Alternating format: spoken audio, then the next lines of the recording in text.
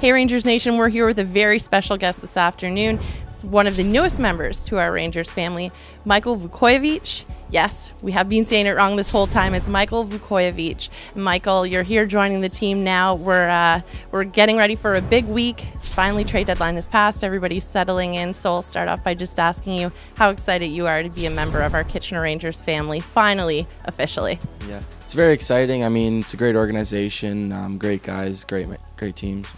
You've seen a lot of these guys before, too. You know, these Rangers teammates of yours. Not all of them are strangers. You're familiar with guys like Mike Petizian and Riley Damiani. Just talk about how well you know those guys and when you played against them before.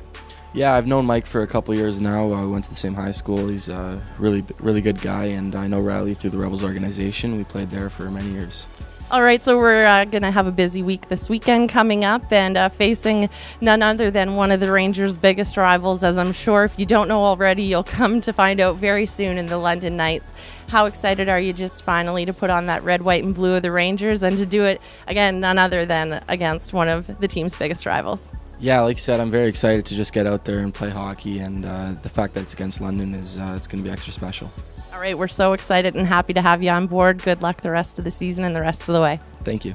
It's Michael Vukojevic, the newest member of our Kitchener Rangers family.